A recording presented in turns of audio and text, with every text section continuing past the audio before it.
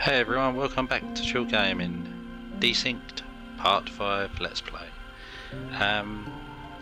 Right, we are going to carry on with our expansion. As you can see, I've laid down some metal paving slabs, whatever they call the things. These things. Foundation plates, there you go, those. I've expanded the mining drones, I've added a few. I've built our first solar farm to keep up with the power. I've added a couple of extra factories to these and done it so they're full. Everything is full, sitting there waiting for us to do something. I've also started the silicon mining. So I've got two miners sitting up here that fill this storage up, and then two gophers that will take it from that storage to this storage, and then from this storage down to this storage. And this is our first silicon tube, I think it is, or just silicon, for that research. So we'll start that going now, so we can start the ball rolling.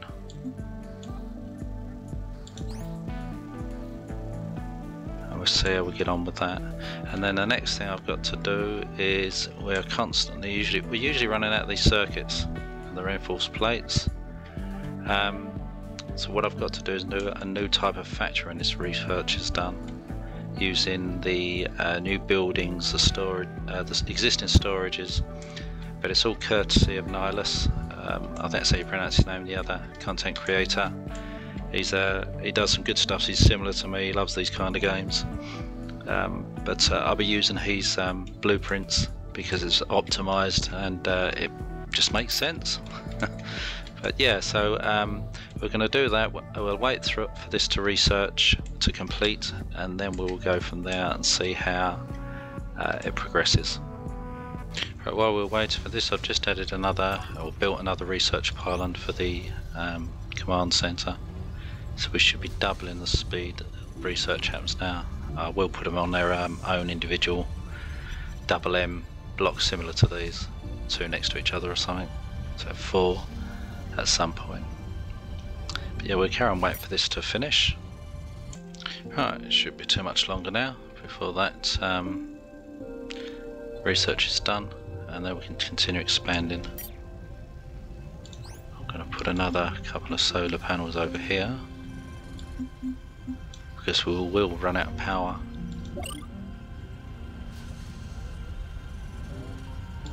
So we're actually generating 1650. We are at the threshold of a revolutionary discovery.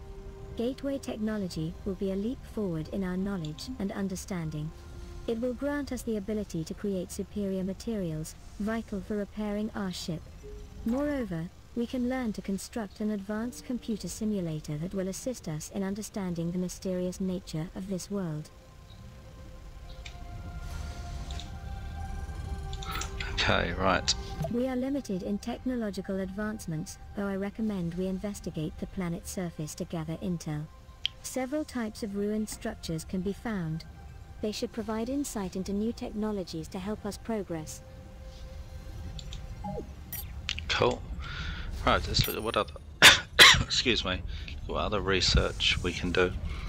So we've got expanded power, which we'll definitely need, because that gives us the wind turbine on an M socket, and these go on the plateaus, and you also get the medium capacitor. Portable shield generator is okay, but I haven't used it much, but the medium capacitor is great. It gives you so much more, and then you've got the medium turret as well, so we'll set research for that because we've got all the materials. We will need to go out, we will have these eventually. We'll have enough of those, but we'll have to go out and explore these ruins to get some more of these, because I think we've only got 2. So we'll do that when we get round to it. It's already started the research on this, so let's make sure that's online, that's online, that's online, so we can carry on producing. Okay, right, so our next stage will be to start producing copper wire. Now we're going to build these in these blueprints that I mentioned before. We've got the it's called a factory hub in this, but it's, if I go to our production, What do they call these things here? It's not on there, just the default.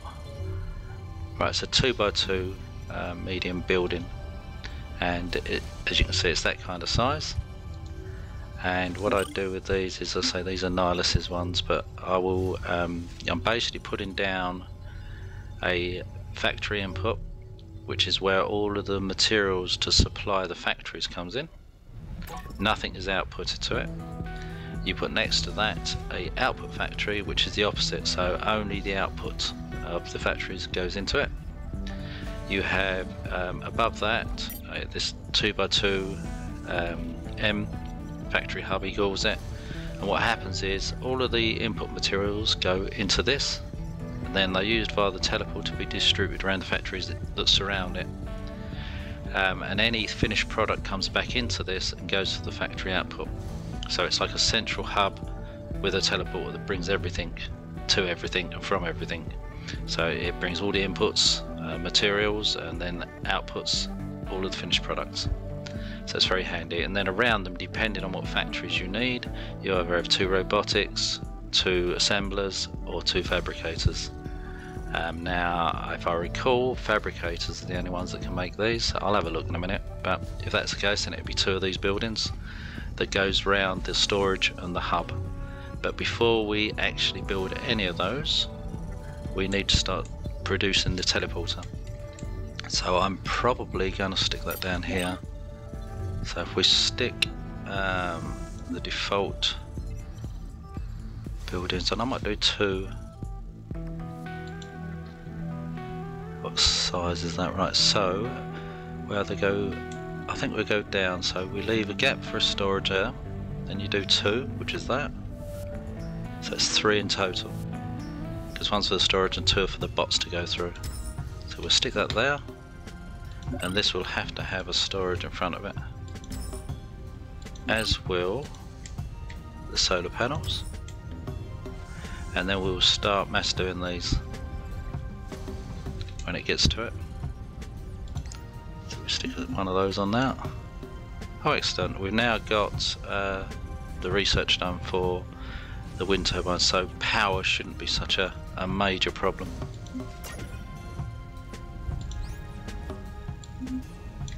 Well, that's the plan anyway, so tell that to output to this, tell that we want that to build, yeah, it's as I thought, it's too smalls to do the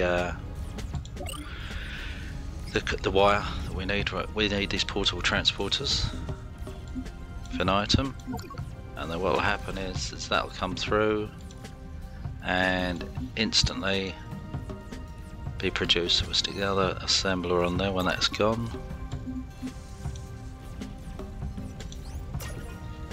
and tell that to produce 2. But that's not going to produce until we get the simple wire. So what we're going to do up here is do another spare factory that's just going to solely produce temporarily the wire, and then we will delete it. Well, I suppose I could do the 2M and do the factory here. So if we go above this, 2 there, rotate this around. Obviously we've got to allow the 2 gaps here, so we'll go there, so this first factory will be, and then you have the storages, the input and the output, the 2M sitting here, the building, and then all these factories surround it. That's eventually, and it'll be the same for all these other buildings that we do here. They'll be just dotted around, but this is a temporary thing at the minute. I'm trying to get it so we can do a temporary build. So we're going to need some of those.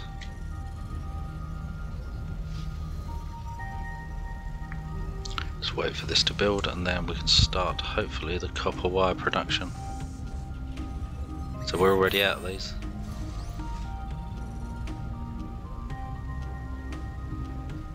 The little bots are ferrying around. I'll probably have to build a robotics factory similar to this setup here, where we've got one of each that produces anything and everything.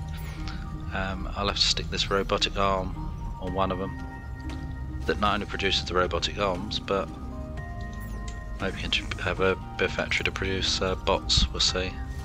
That needs 7 more.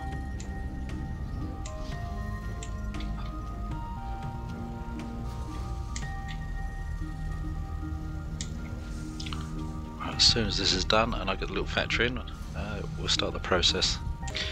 Right, this is built and we've started the production of the copper wires. I've built 2 transport modules from this, and I've stuck them in the first 2 main storages.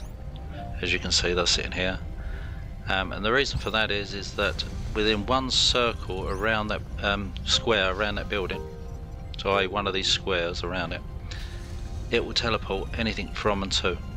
So these now will all just teleport to this without needing a bot to come to them, and this, oh, let's get out of that, will teleport to that, which it's doing, and that. Right, so now I can totally surround these buildings with the production facilities, so i.e. another 2 down here and here, so the robots can't get to it, or these bots can't get to it, but it'll automatically do it itself because of the teleporter. So very handy. And the 2x2 M building, as I was telling you about, that we're going to start building, that utilises that, but I need to make sure what other items that needs to make sure I've got everything ready. So that does the signal reader, which we've got, the portal teleporter. What do these other buildings need? What's that? It's just a behaviour module. Oops.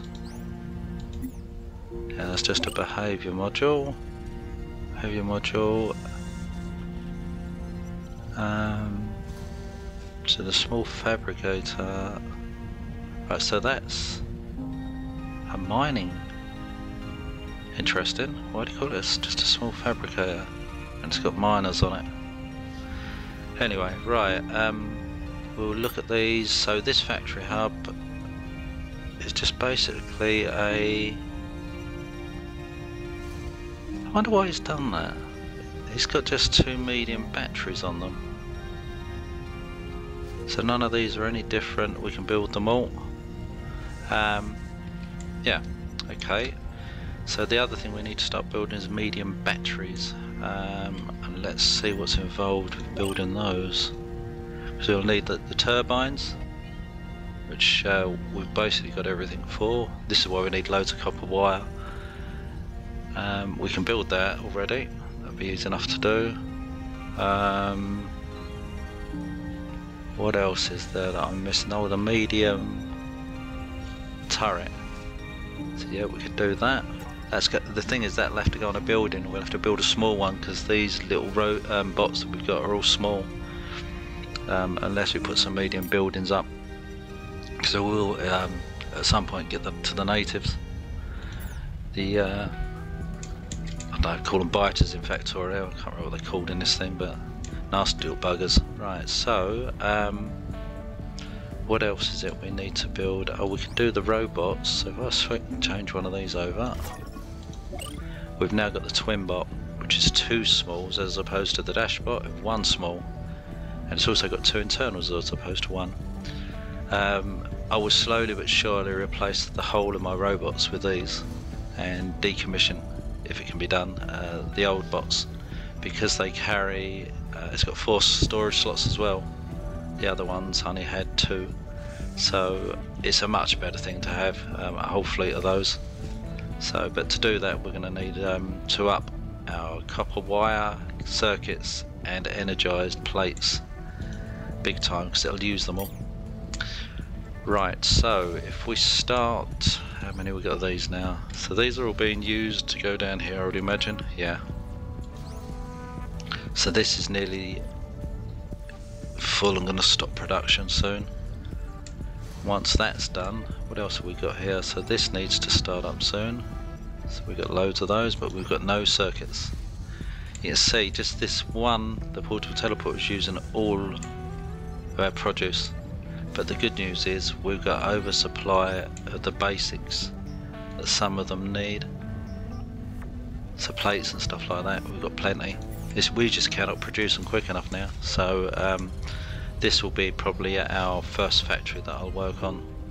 and then it'll be the reinforced plates, because we will run out of those, and the energized plates, and then the copper wire. So I will start building those, and you'll see the plan. I'll explain it to you as well as we go along. So I'll go through the first one. So if we go to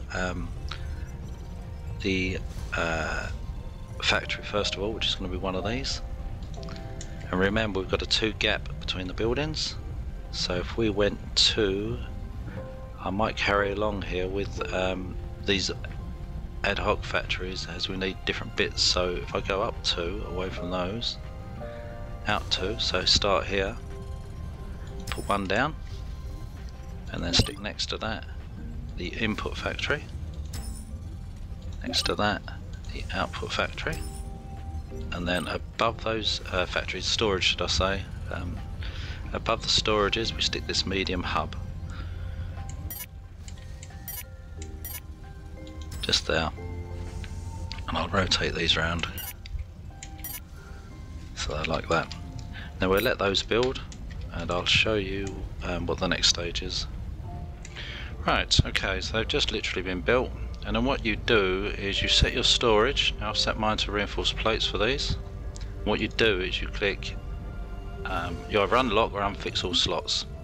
Now usually these have a little padlock on, there's nothing in them. So what you do is you unlock them all and then say fix all slots to an item. So pick the item that you want to make, so in my case it's those. And then you go to this visual side, because if you go into the programming, this is what he's done. He's setting it to a value, and the value, if you look at the there's arrows in the middle here, and then there's a round thing here which is this, and that basically is what sets this all off. So if you go into the storage there, the visual, and you tell it what you want to make, which is what I've done, so yes, it's instantly picked up on it, the behaviour that I was just showing you, which will tell this thing here when you select it, where it's going to. So the output is going there, and it picks up by the signal reader that's got into it what the factory that you've outputted to is requiring, and it instantly sets it up what's to come in. Now what I do here is I unlock, unfix a slot, and then lock it to that item, because what sometimes happens with this building is it fills up with all the inputs that come in from this building here, and then there's no room for an output, especially when all the buildings are full, and then you will never get an output back in this building unless it finds a gap. Whereas if you lock one, you're always guaranteed to get an output, which will instantly throw it out to this output here. And then if you go to the inputs, you look at this first of all. So your reinforced plates needs 2 bars and 1 standard plate. So you set here fix slot to an item, your bars, fix slot to an item, your plates, and then you just repeat it. And it's always important to lock them, otherwise you'll get more than one item. And then when you go into the behaviour, it has here get space for an item. Well, you obviously don't want that. You tell it what item is that you need more of. So you have to play with this and pick one, and if you're getting too much of the item, switch it back to the other one. Let's say OK, and then the minute you press play or start, the bots will pick up on it that it requires items, and then all you do is you click this input, right click, control right click. It's now going to send everything that comes into this middle storage. And then the factory, you literally just right click, control right click the the middle 2x-M, and it's automatically picked up. It's going to be producing what this is picked up from the output storage. So it's a clever way of doing things, as you can see. Now when it gets going, did I play that? Yeah, I did. Right, so now these are all unlocked. So if we do unfix slot, unfix slot, and then we'll fix slot to this item, unfix slot, we've got to get a plate at some point. There you go, so fix slot to this item. So you're always guaranteed to be able to at least get one of each. on those. So I'm going to do 2 of this, switch slot to this item, and 2 of those. And then the rest can stay as they are. And as you can see, it's now producing reinforced plates. They go straight out into this, and then it's already produced 6. And then all you do is to expand this, you just C and V next to it, so copy and then paste it next to it, and it will remember every setting that you've already told this to do. So I control right click this middle building, so it will look exactly this and do exactly the same, and it'll just pull resources from this middle building and output to the middle building, which outputs to your factory output, which is there. So it's clever stuff. I'll take my hats off to Nihilus. He's whether he's done it himself or he's learnt from another creator, it doesn't matter, we're all here to help each other. But that's the way my thinking is anyway. And this is the same procedure that you've done here to every product that you want to make using these factories. It's exactly the same. Hopefully you've understood it. If you haven't, give me a shout in the comments and I'll try to do my best to help you. But that's going to about wrap it up for this part or episode. I look forward to seeing you in the next one. If you like, please subscribe and like, because it does help my channel grow and get me more views, etc. And I'll see you next time. Take it easy.